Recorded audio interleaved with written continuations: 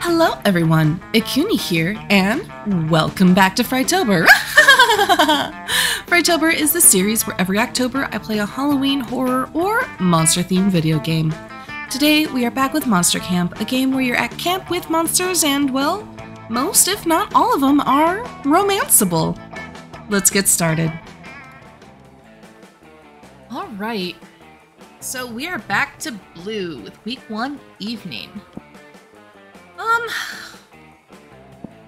Oh, now I can use the up and down. That's rude. Oh, hold on. I use the side to side on the D-pad and up and down on the left joystick. That's weird. Anyway, okay. Scout HQ. You spend the day learning new skills of the Monster Scouts in order to earn badges. You earn a badge for avoiding getting lost by properly locating the North Star. Oh? Is this... Okay. That's the same stuff. Okay. You're sitting with Calculester helping him earn his small talk with flirtatious undertones badge when Coach sneaks up behind you wearing his bear costume. Grrr! Oh, hello, friend, Coach. Are you feeling okay? You seem to be growling quite loudly. I'm a bear. Defend yourself against me. I'm gonna eat your flesh and crunch on your bones. Oh dear. It appears Coach is having another Nom flashback. My data indicates that we should give him water and chewy candy and find him a quiet, dark place to den for a while until he comes back to reality. I'll go find an empty cave. What? No, the last thing you should be doing in a bear attack is busting out the candy and going back to their cave. Haven't you kids ever heard of stranger danger? Oh, but you are not a stranger. You are my dear friend and mentor, Coach, whom I completely and uncritically trust with my life. Why aren't you scared, Calculester? What if this was a real bear attack? You need to know how to defend yourself.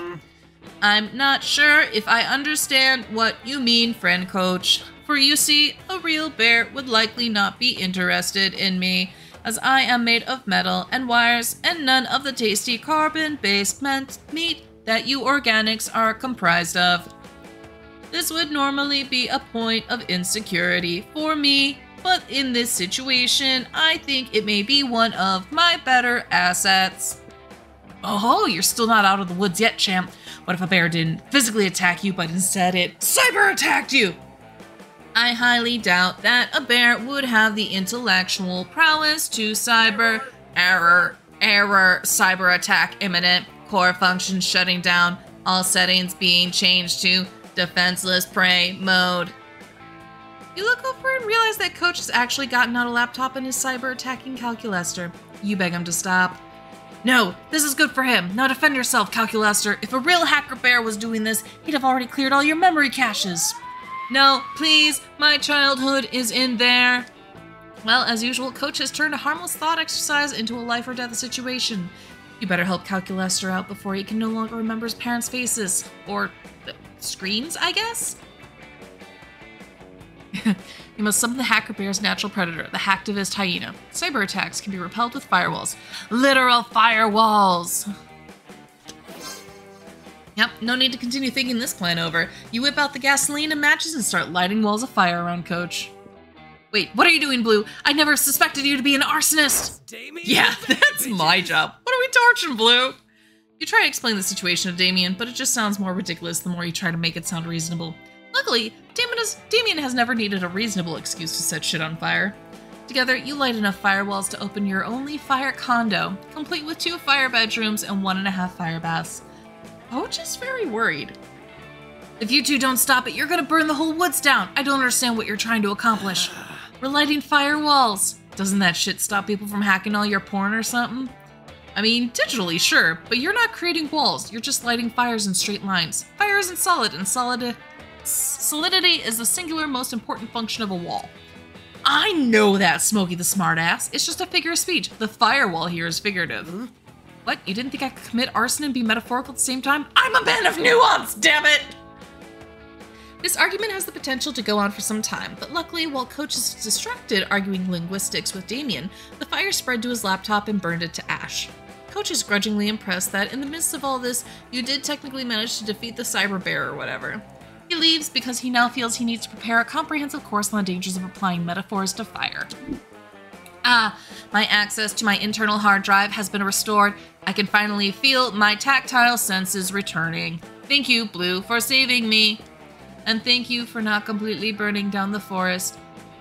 There are many beautiful plants and innocent woodland creatures that live there, though I do find it a bit touching that you would risk their lives to save me from being slowly killed by my own virus protection software. Oh yeah, that's right. This all started because you were trying to save Calculester. Well, you did a good deed and you managed to destroy a bunch of shit doing it, so that's a double win. And double winners get +2 boldness and 1 charm. Sure. Alright, green. Let's put you in the camp dome. That day you join the merciless trials of the camp dome. Your team is faced with the potato sack race. It seems easy, but this is the camp dome, and so the potato sacks are filled with swarms of bees! Your teammates are discouraged, both because they are not fond of bees and because the enemy team is mostly comprised by sentient bees. Aren't all bees sentient anyway, giving them a clear advantage over you? It all looks dire for you, but you use your cunning and remind the enemy team that the bee population of Earth is inexplicably decreasing and bees are heading towards unavoidable extinction. This fact really messes with the enemy team's heads, giving you the edge you need to win. Your nasty leadership skills grant you +2 charm. Afterwards, you get peer pressured into a game of extreme capture the flag. You're very bad at it and end up in jail pretty much immediately. That's okay though, jail is just chalk square drawn on the ground, and given some of the weapons the other players are carrying, it's probably the safest place you can be. Milo and Calculester are already in jail. Maybe you can convince them to ditch this game and eat marshmallows or something. Hello, fellow inmate. What are you in for? Don't mind him, he's been like this since they put him in here. It's pretty good content. Prison has changed me, Green. Would you like to trade me some cigarettes in exchange for my fundamental dignity? Yes or no? You share your idea, failing on this dumb exercise and executing a marshmallow heist. What? No. Can you imagine what it would do to my brand if I was caught cheating at a game? Undermining the laws of reality, subverting life and death, that's the kind of stuff my followers expect. But cheating? No way. As for me, friend, I have been on the inside so long I do not think I can ever go back to society. Besides, the real prison here is the prison of negative thinking, you know? No, you don't know. Nor do you agree. But if your fellow prisoners insist that this is a real jail, you'll just have to orchestrate a real jailbreak. Post on social media about your unjust imprisonment so the masses clamor for our freedom. Prison is all about who you know. Let's get to know that dude Michael in the corner. He's been trapped in here for 3 years, so he must know something. You approach Michael and ask him how he's doing. He stares you down. First rule of chalk jail, he says. Never trust anyone. I ain't telling you nothing. He's right. We should really respect his privacy. Friend Milo, you have already posted 300 photos of him on Instagram. Of course, I'm respecting his privacy by documenting it exhaustively. Michael clears his throat. He seems to have had an emotional breakthrough. You know, when we first met 4 lines of dialogue ago, I didn't think I could trust you. But the time we've shared in here has convinced me you're one of the good ones. I'll share my secret. Ready? No, I need to start recording. Okay, now I'm ready. The truth is, I'm no ordinary inmate. I've been in here for 3 years, planning my escape. I can't do it alone, though. If prison has taught me anything, it's that the real prison is loneliness. No, it's the real prison here is the prison of negative thinking. If you're going to quote my Instagram, please quote it accurately. I, for one, cannot take another day in this godforsaken place. How can I assist in your escape, friend Michael? Every prison escape has to involve air vents, says Michael. It's the law. You have air vents, so obviously you're integral to the plan. And my job is to devise the appropriate hashtag to memorialize our escape, right? Even better, says Michael. As an avatar of death, your job will be to kill the powers so we can bypass the alarms. This is all Prison Break 101. But what about Green? Surely he must have a crucial role in our escape. Absolutely, grins Michael. The most crucial of all, Green will be a distraction! Michael stabs you repeatedly. It's a real bummer. Come on, he shouts. Well, the guards are busy with Green. What guards? This is no time for questions in a prison break. Go, go, go! Your logic is compelling. Goodbye, Green. Sorry about your blood. Later, Green. Remember, what doesn't kill you makes you stronger, and what does kill you makes you dead. All 3 of them flee the facility, leaving you to bleed a lot in a square made of chalk. Serves you right for trusting a guy who's been stuck in fake jail for 3 years. You lose 2 smarts and 1 fun. Let's do this! Alright, Red. Let's put you in the lake. You spend the day playing in the lake. Everything is fun until you mess sirens. Riff off, kick your ass. But you had fun. You hear minding your own business, sunbathing when you hear nearby laughter. You look over to see Polly and Scott talking at the edge of the lake. Well, Mama said never to eavesdrop, but Mama Worth never nonetheless raised a horny, nosy son of a bitch, so you decide to listen in. Awesome, boo. Oh man, Scotty, you should see her face. This is hands down my favorite Slayer prank yet. I don't really get it though. You told her there's a friendly lady at the bottom of the lake? Yeah, and that she'd give a worthy warrior or whatever legendary weapon to aid them in their adventures. Now she's gonna wander over here and try to swim for it and she won't find anything. Classic! Yeah. Oh, do you think she'll drown trying? Then I can finally have another ghost buddy. I've always wanted to have a social group I could possess an entire boy band with. But isn't lying to Avari about something she's really passionate about kind of mean? No, silly. It's like that time I told you all of your favorite stars are actually your friends and they want to talk to you, but they can't hear you, so you gotta scream at them. It's not mean if it's funny. Oh, but that wasn't a lie because you're my friend and you never lie to me. So I guess what you told Avari is true. You're debating whether or not it'd be worth it to break Scott's heart about the stars when you hear more voices coming from the other end of the lake. Uh-oh, it's Avari and Hex, and you think you know why they're here. I just don't see the point of this. You already have, like, a ton of weapons. Literally more than I could possibly curse in a lifetime. Can't we just go back to the cabin and finish watching Wipeout? The adventure. No. Besides, it's all reruns anyway, and I want my freaking weapon! I hope it's a sword. I can already taste the blood off my enemies sliding off the cool metal. Wait, do you lick your swords clean? Girl, that is straight up nasty. I've cursed blood before, but I would never, like, eat it. This isn't possible. Hey, I don't lick my swords clean. I mean, not all of them, anyway. Only the ones I use to kill particularly sexy demons or succubi or vampires who fangs glint in the moonlight right before the kill shot, and then... shut up! What is this, an interview? I need to focus on summoning this lady of the lake and gain my new amazing sword. She should appear any minute now. Well, I'm bored. Wipeout time? I said no, damn it! Gods, you're the most annoying curse I've ever had. God, you know it's all fake, but you hate seeing Avari's bubble get burst. She looks so cute and excited to stab people. You need to defuse this prank. So before you know it, you've jumped in the lake, prepared to offer Avari her treasure. But you're no lady of the lake, and it's not like you have an extra badass sword laying around. You grew out of your katana phase forever ago. Quick, you better figure out something quick before Avari discovers this is all a ruse. First thing you find from the lake, but can you find something ridiculously useful? Will the absurdity gods favor you this time? You stick your hand out of the water and give Avari the best weapon of all, a thumbs up. Sure. You quickly dive to the bottom of the lake and grab the first thing you find. You throw it back to Avari. You watch her catch it. It's actually a sword? Wow, lucky you. Hell yeah! Thank you, Lady of the Lake! I can't wait to smite the hell out of some fools with this. Wow, I gotta admit I'm impressed. I figured Polly was just pulling one over on us when she said there was a magical sword lady in here. Oh, Lady of the Lake, I vow upon my dying breath that I will use your sword for adventuring and justice. Is there anything I can do to repay you, a wise, watery one? Sick, now's your chance. You dive back underwater and quickly scribble a note. It says, "You're welcome, Avari, but while my sword is mighty, remember that the mightiest weapon of all is love. Love for Red." You throw the letter to Avari and watch her read it. It's pretty smudgy, Lake Lady. Could you maybe just text us or something? Yeah, I can't read this at all, but I feel like it says something positive about Red? Is that crazy? Probably, but I'm getting that impression too. You want to go find her and see if she can make sense of this Rorschach-looking shit? They walk up and searching you. Not sure why you thought writing in pen underwater would work out, but this definitely didn't go wrong. You jump out of the lake and get tailed off just in time for Avari to find you. The two of you share a fun bonding experience while you pretend to interpret this illegible note. You get 2 fun and 1 charm. Alright. Alright. Do the woods. Get lost in the woods. Again.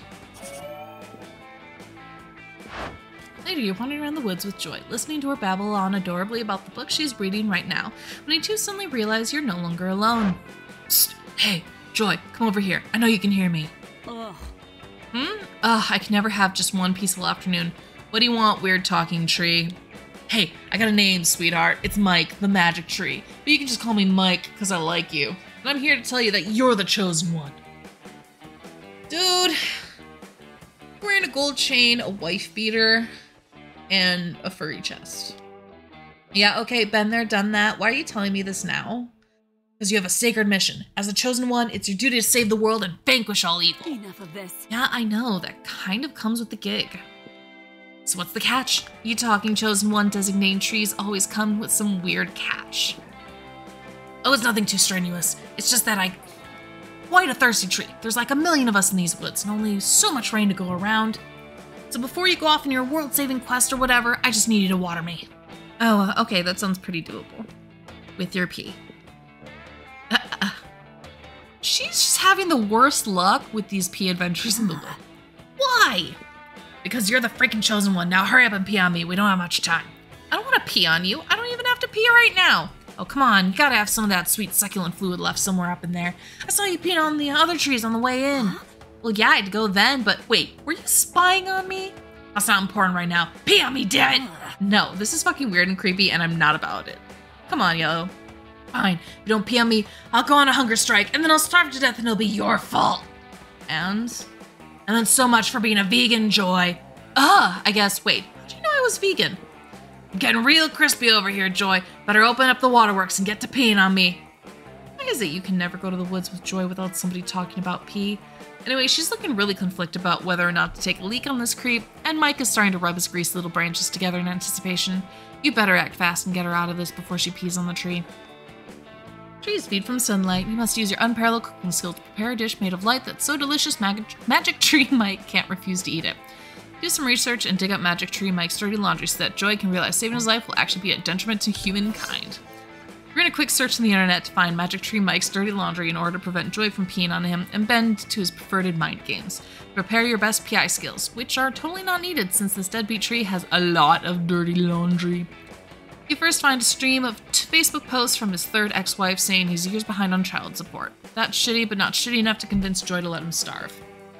You then find some posts on some kink forums proving that he's a huge pervert who's into tricking strangers into peeing on him. That much you already knew. Wait, here's a news article that says, oh fuck. Yep, that's a keeper. You show your phone to Joy just as she's starting to unbutton her shorts. What a plot. What are you? What? Mike, it says here you're responsible for the deaths of 23 children? Is that true? What? I have no idea what you're talking about, sweetheart. That could be anything. Plus, I'm way too lazy to murder someone. Fine, that I believe, but it says here the kids died from measles? Oh yeah, a couple of years ago a kid was wandering through the woods and I totally told him he was the chosen one on his mission to tell his friends that vaccines were evil and they should avoid getting them. Mike, are you an anti-vaxxer? Hell yeah I am. Anyone who's not an idiot can see vaccines are just a ruse by the government to inject mind control chemicals into innocent people, and that's fucked up. I want to scam and control people. The government can go fuck themselves with their own vaccines. No way, we're done here. Enjoy starving to death, you creep. The two of you leave Magic Tree Mike to scream about anti-vax propaganda and urine fetishes with someone else. Joy seems really grateful you stopped her from peeing on a creepy stranger. She even gives you a genuine magic smile. It's so sweet and magical, it immediately gives you +2 fun and 1 smart. And that's where we're going to end it for tonight. I want to thank you all for watching. I hope you all enjoyed. If you liked what you saw, make sure to hit that subscribe button. Hit that ding-dong notification bell to see more Frightober videos. I hope you all have a wonderful, wonderful time zone. Until next time, my lovelies.